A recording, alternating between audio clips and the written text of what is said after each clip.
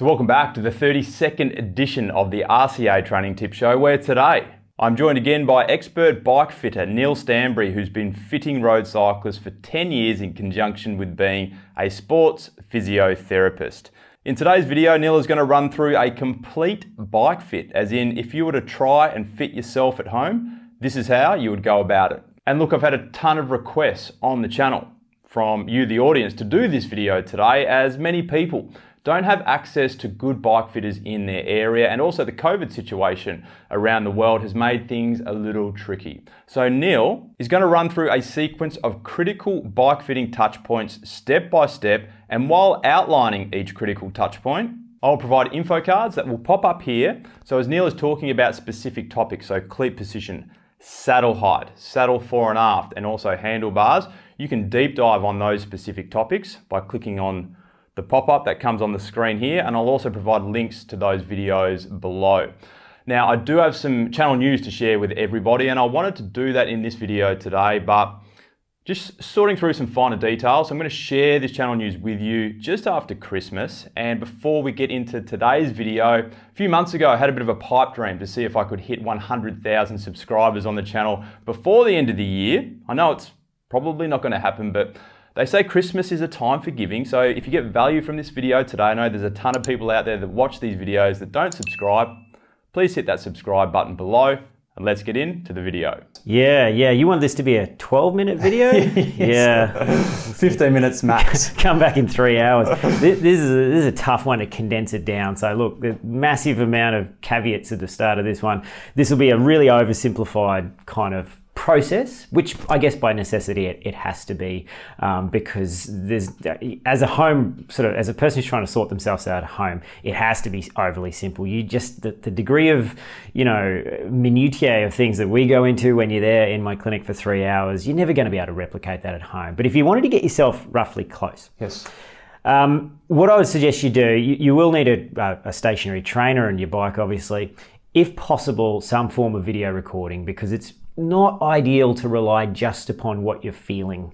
Humans are, cognitive bias and self-awareness of body position and motion is not equal among everyone. Some people have got great body awareness and they can sense a 2mm shim under their right foot.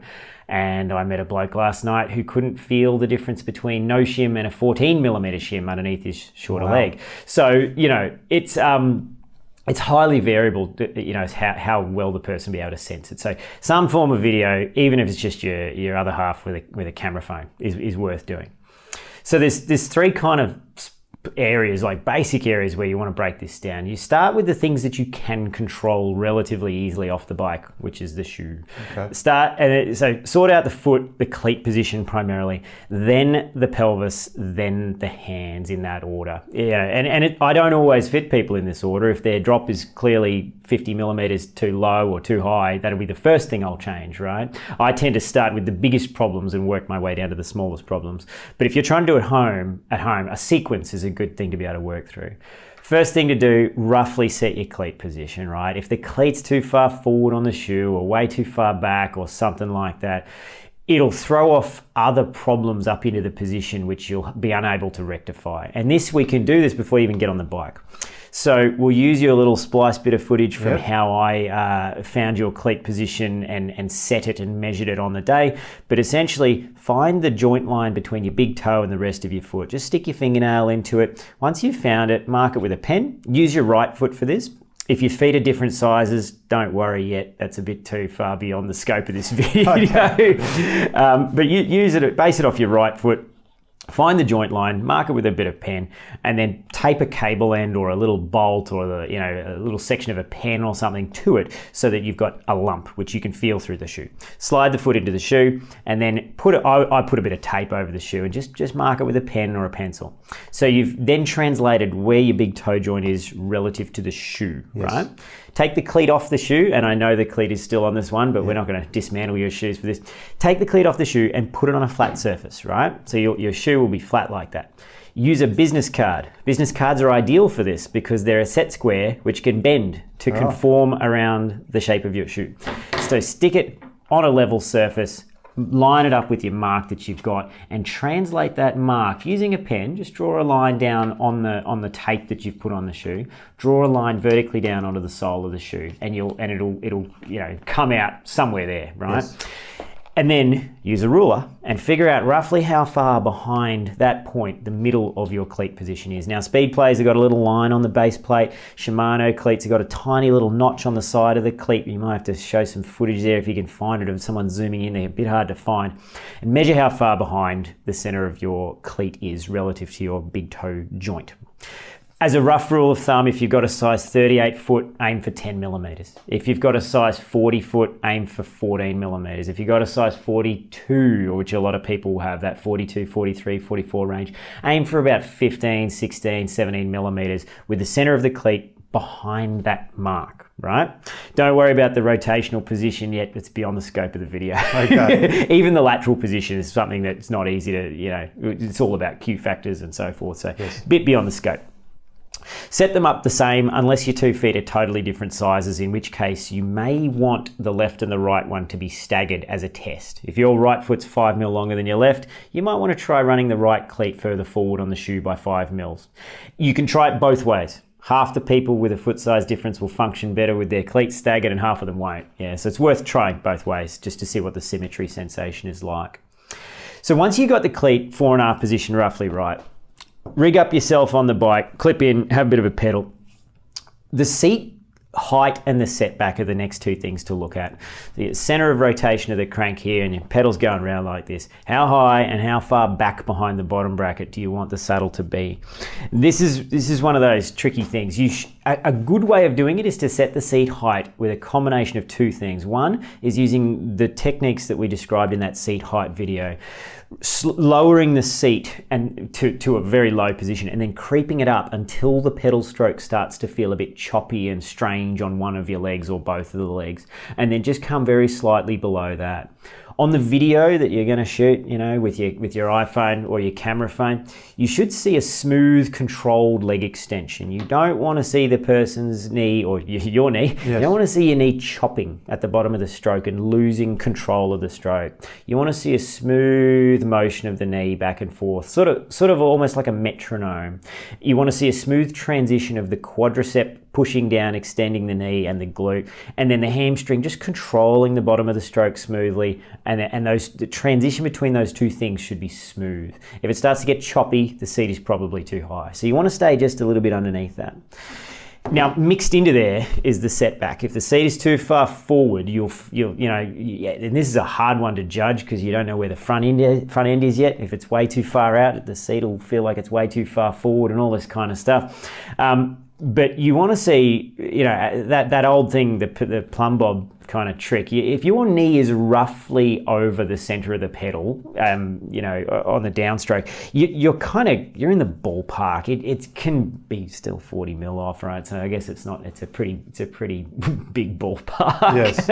But what you then want to do is once the seat height is pretty close to where you want it, you think you've got control of the stroke, start moving the seat forward and back and have a feel of what it does to your hands primarily, and also secondarily to your pedal stroke. When the seat's too far forward, if it's at the right height, you'll start to feel really quad dominant. You'll feel like you're way out over the pedal. There'll be a lot of weight on your hands, probably a sign that the seat's too far forward. If it's way too far back, you'll feel really light on your hands, but you'll feel really hamstring heavy, and the stroke will feel like you're not kind of getting over the top of the stroke and pushing down solidly on the pedal, that kind of stomp, that push down that should feel nice and strong. You'll start to lose that when the seat is too far back. So what sort of pressure should somebody be riding while they're testing these things? Yeah, it's a good question. Somewhere around your 20-30 minute load. So it should be done at a decent tempo. Yeah. Yes. If they're cruising along at 50 watts, everything will feel heavy on the hands because there's going to be more weight on your hands when you're cruising than when you're going hard. You should be pedaling at a decent clip when you're doing this, yeah? And bear in mind, you move the seat back, the seat is getting further away from the crank. So as it goes back, you might feel, the pedal stroke feels a bit choppy again. I have to lower it a bit, yeah? Or if it goes forward, you might have to raise it a little bit.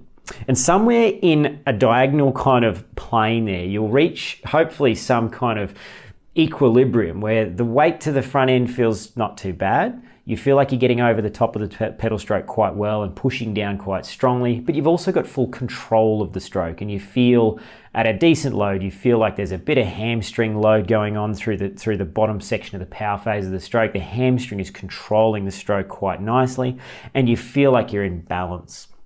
There's no number that you can use. You can't say, oh, I'm this tall, my legs are that long, this is the number where I'm going to start. Just start with the seat low, creep it up like we spoke about in the other video until it feels roughly right, and then start varying it. And trust in your judgment. You know, you go forward and you feel too heavy, you're probably too far forward. You know, if you go back and you start feeling strange, like you're not over the top of the pedal on the downstroke at that 3 o'clock position, you're not pushing down strongly, it's probably too far back. So trust in your judgment and use the video of yourself as well. If you stick it up on a big screen and you go, wow, gee, I look way forward, I've got my elbows locked, heaps of weight on my hands, the seat's probably too far forward. Yes. And you know, because the people that are doing this at home they don't have my experience of looking at thousands of riders from the side. They won't be able to immediately trust their judgment on what they see. They're probably better off going off what they feel as a judgment call. But if you've got a good idea, you know, what a good competent cyclist is supposed to look like on a bike, you can use the visual indicator of the footage to say, oh wow, I look really far back, you know, I look really stretched out or something like that. But that's fraught with danger, because what looks good to one person might look bad to the next, and so forth. And that kind of visual ability to troubleshoot a position based upon what it looks like in the first 30 seconds of looking at a person is something that takes a lot of experience. So yeah, it's probably best to go off what you feel, but also then verify that on the footage. So you've got a situation where you've got your seat height and your setback roughly right, and we're talking 5mm ranges. It's pretty close to where it should be. The cleat position's pretty normal, everything's going well, you're feeling pretty good. At this point, you then judge the hand position, right? So you will have hopefully found a situation where your torso, with everything in roughly the right place, your torso is nicely balanced at that 20-minute load. You've got a situation where you can cantilever your torso out from your pelvis with very little load on your hands, or very little projection of your shoulders forward, or, you know, shoulders aren't being pushed up, that kind of thing. And then all you want to do is place the hood in a position and an arc of rotation. So it can be either high and a bit longer, or short and a bit shorter, somewhere within an arc, which can span, it can be quite a big arc for some people, but it's usually a 20mm arc of reach and drop. Somewhere in an arc there, you'll have a situation where your hand is on the hood, your elbow is bent, you know, 20, 30 degrees. It's relaxed is the point. It's not locked out. You look at this is where the video footage can help. If your scapulars are being pushed forwards, they're being projected forwards, it often, but not always, means the bars are too far away. Okay. So the rider will unconsciously do this to make their reach longer. What you ideally want is a more neutral shoulder position. If you're seeing this, they're probably too far away. So shorten them, bring them closer to you.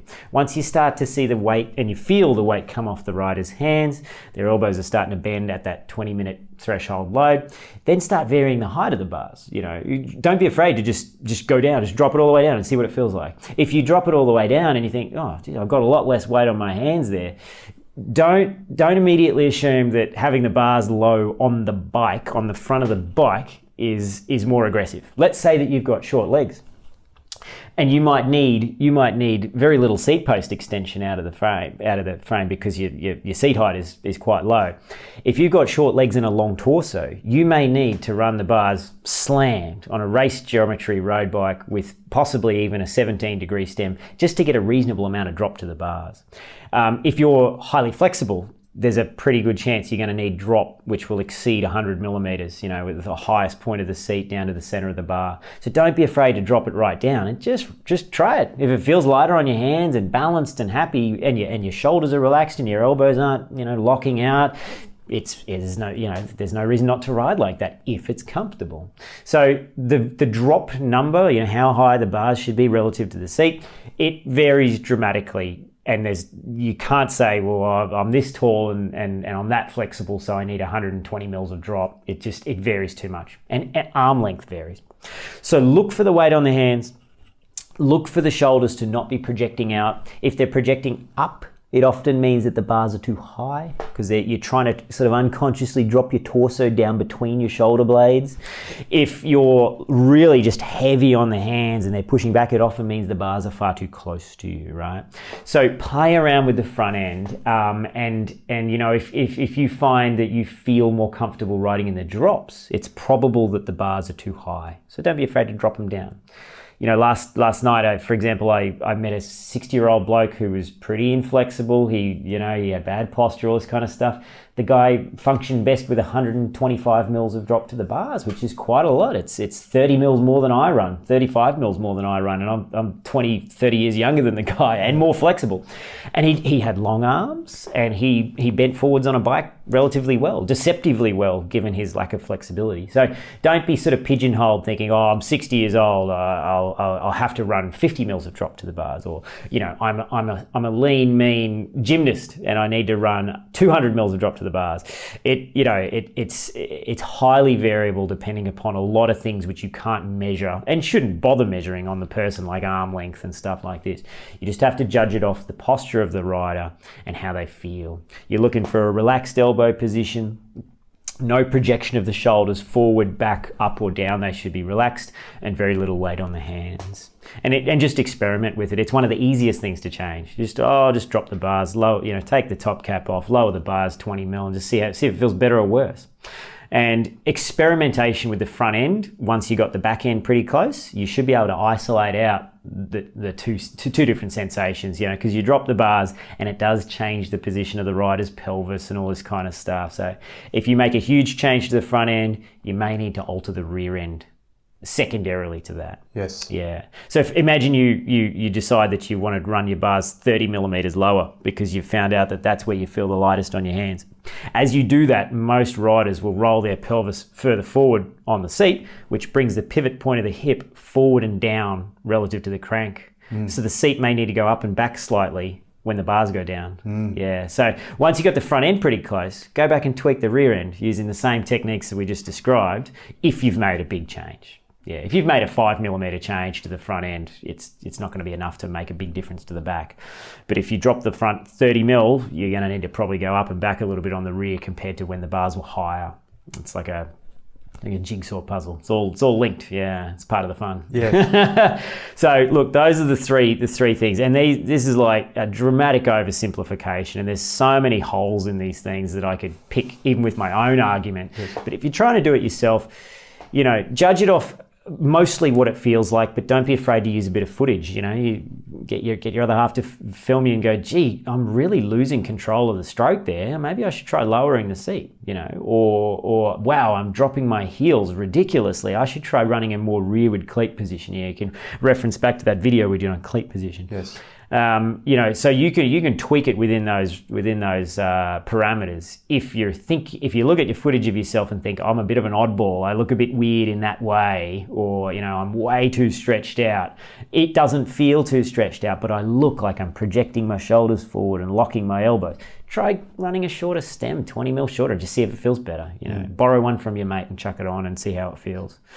And yeah, hopefully with a bit of experimentation, devote a couple of hours to it. You know, most people don't even do this, just jump on their bike and ride and, you know, tweak it occasionally here and there, but sit yourself down with a trainer and devote a bit of time to it, because it is worth doing, getting it roughly right. It'll dramatically limit your chance of injuries and, you know, hugely improve your comfort if you're a long way off where you should be.